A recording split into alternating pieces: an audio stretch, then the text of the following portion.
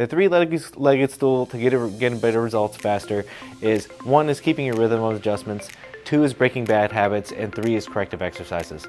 Most people are sitting at desks all day, really cramming in that work, and basically is always dealing with all this wrist and elbow pain. A lot of times people don't really understand that we're always flexing our wrist, flexing our fingers, and keeping it all tight. So a really good stretch you can do is stretching out those wrists and fingers.